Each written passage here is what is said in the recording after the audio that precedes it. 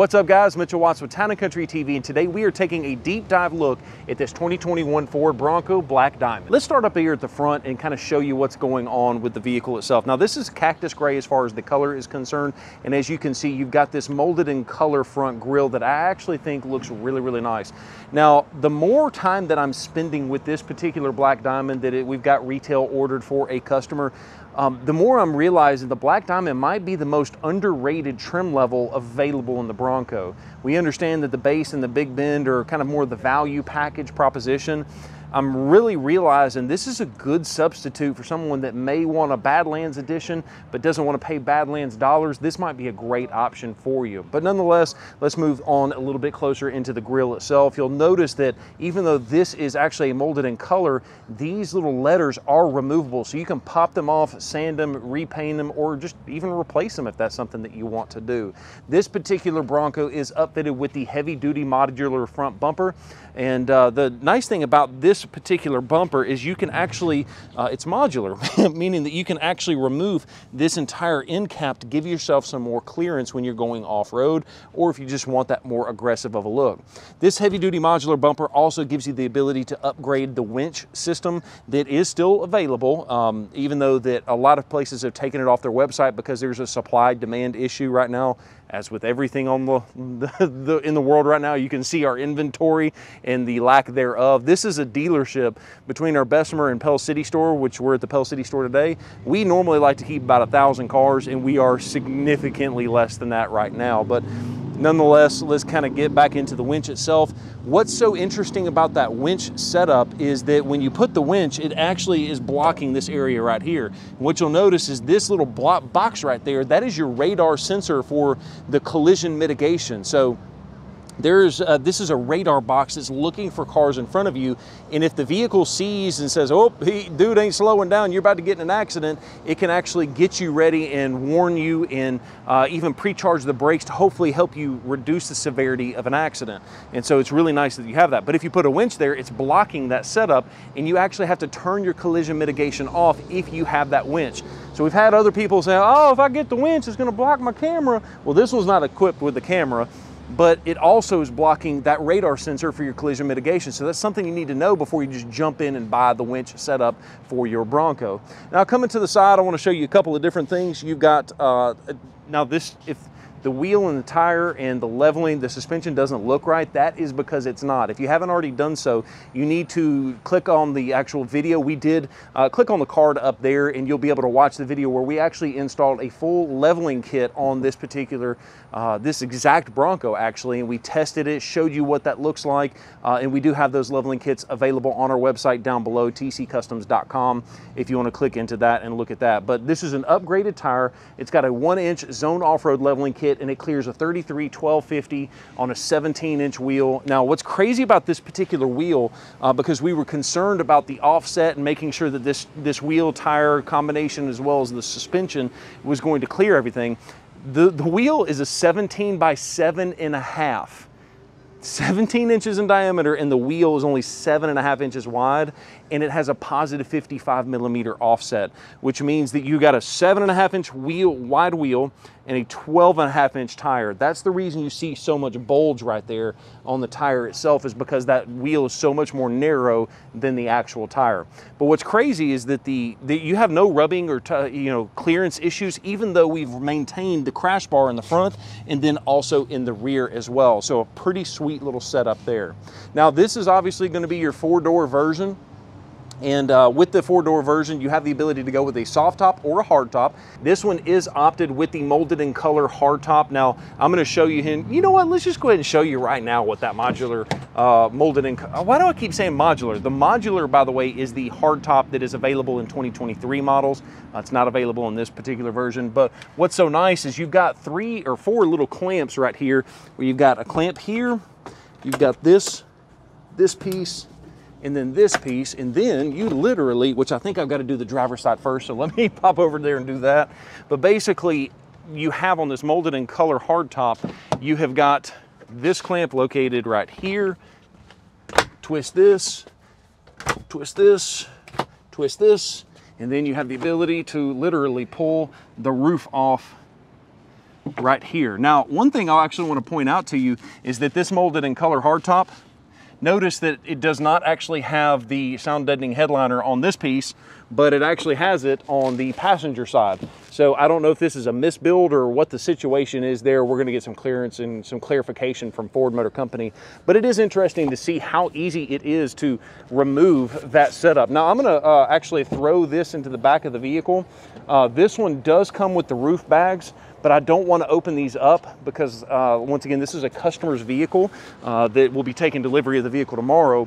But you'll notice that you've actually got the roof bag that you would want to put this panel inside this bag itself. Now, once again, I just want that customer to be able to open it. So I'm very gently going to just set this down just for the purpose of the video, and I'm going to take the other panel off. Now, if you haven't had a chance to do so already, we've got a video that showcases the operation of that soft top. And you know, the more I'm seeing this soft top, and I'm not just saying this because I work at a Ford dealership, Ford Motor Company doesn't pay my bills. I'm really liking that soft top a lot more than I thought I would. But yeah, you can see this particular panel's got that sound deadening headliner, and for some reason that other one does not. So there you go. That's kind of what you've got. But as I set this down very ever so gently, all right, so as we got that set down, I just kind of want to showcase to you what it looks like with the front panels pulled off. Now, if I had the molded in color hardtop, that is going to be the setup that I would roll with most of the time, is just rip that front two panels off. And as you can see, you've got the ability to have an open air driving experience without actually having to have any tools at all. And I think it is absolutely fantastic. One of the things you probably realized is I'm not afraid to make an idiot of myself. So let's do this. Let me see if I can pull this rear panel off all by myself as well. It's probably recommended for two people, but you've got one latch here, one latch here, one latch there, one latch in the middle, and then one latch on the back side. So let's see how I can get this off with one person. This is going to be interesting. Let's see how heavy this. Oh wow, it's a lot lighter than I thought it was. I've taken the front panels off before, but I don't recall if I've actually pulled the rear panels off. All right. Yeah, okay. This is something I definitely would recommend with two people, because although it's not heavy, I just don't want to drop it, especially with as big of issues as they've had of actually building enough of these hardtops. I'm going to call in some help and get someone to help me take this rear piece off. All right, so Josh, my man, is apparently able to multitask. He can help me take the top off and video at the same time. So please don't drop it hard, Josh. There we go. We're just gonna leave it here for the purpose of the video. But yeah, very, very lightweight, but it's not something I would recommend you try and take off by yourself just because you don't want to slip and drop it, that kind of thing. So let's pump back into the interior and kind of showcase what we got. Coming into the driver's side, or the front area that is, I'm going to go ahead and hop in and kind of show you a couple of different things.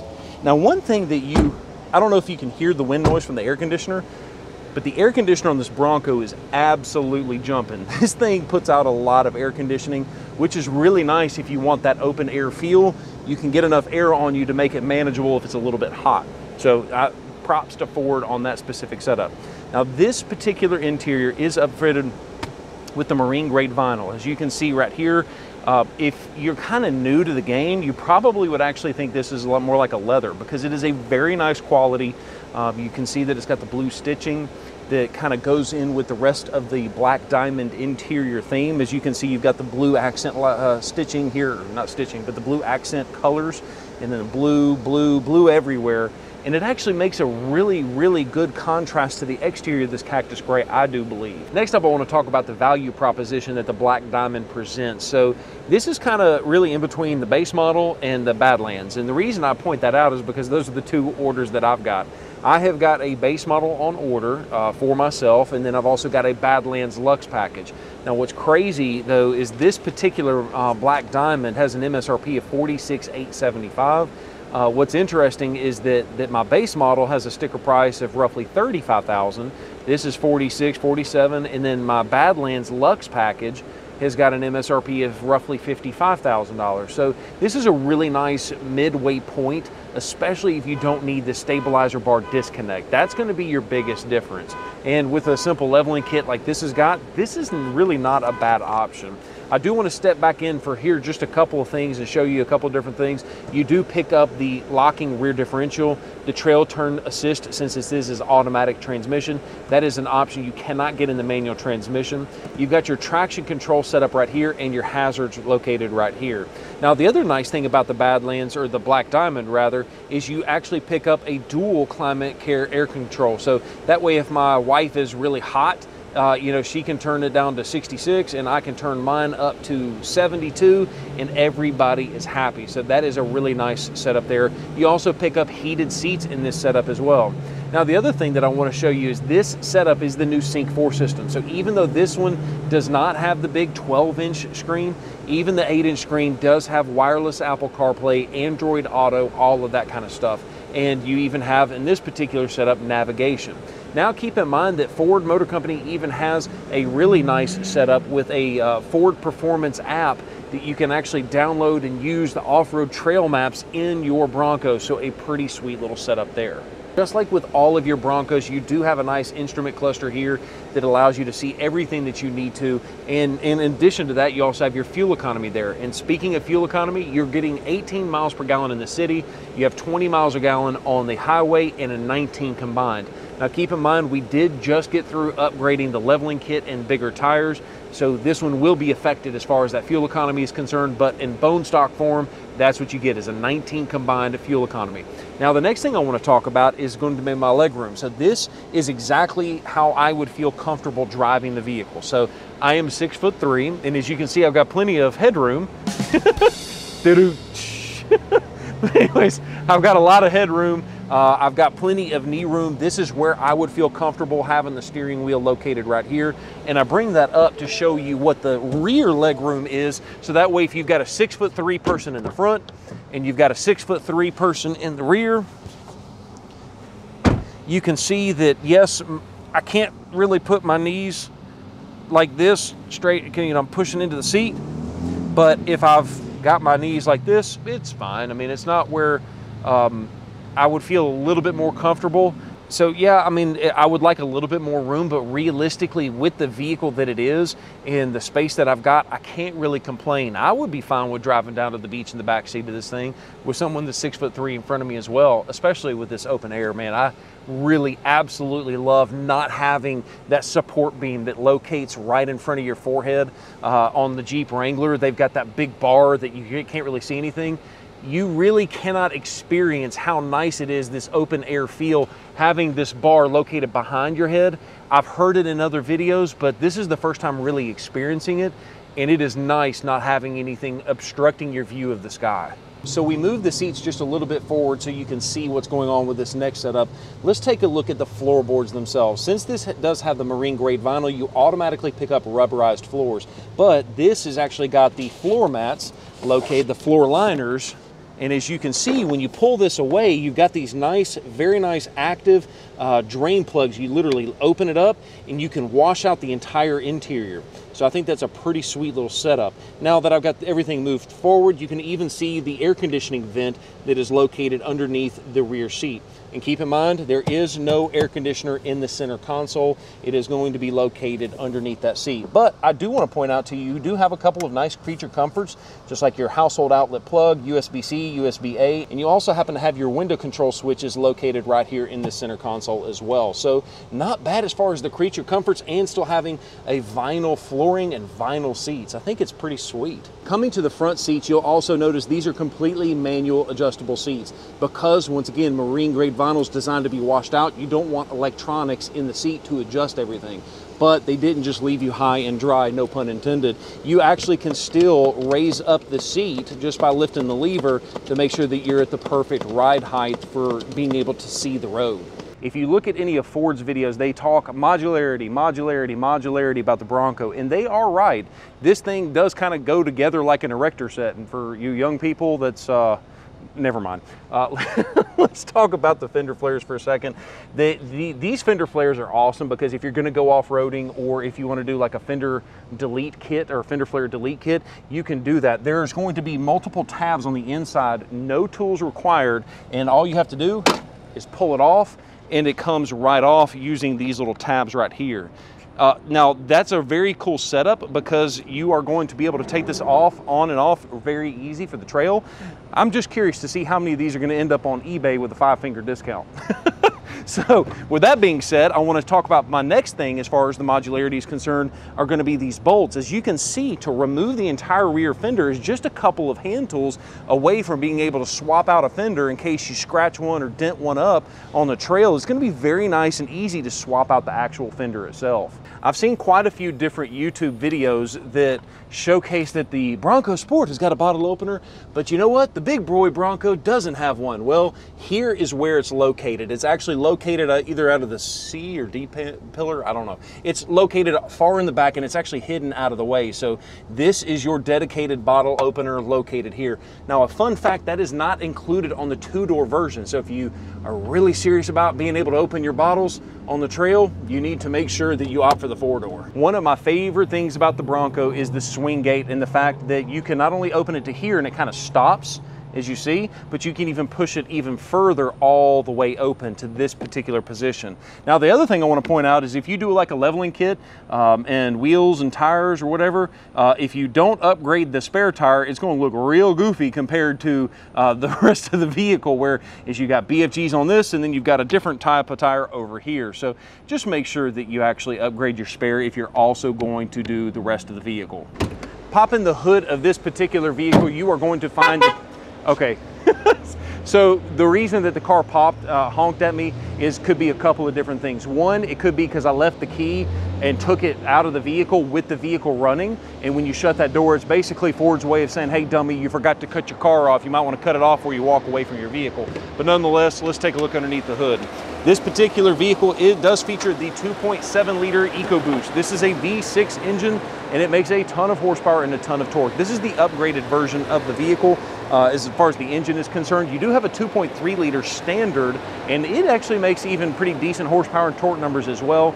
But nonetheless, if you want the big boy, go with that 2.7 liter EcoBoost. Just looking at how crammed everything is underneath this hood, I will be absolutely shocked if people can fit a V8 in here. And so it actually leads me to believe a couple of different things as far as the engine and what is going to be the future of the Bronco. You know, everybody has mentioned, well, what's Ford going to do as far as a high horsepower version or a high output version of the Bronco?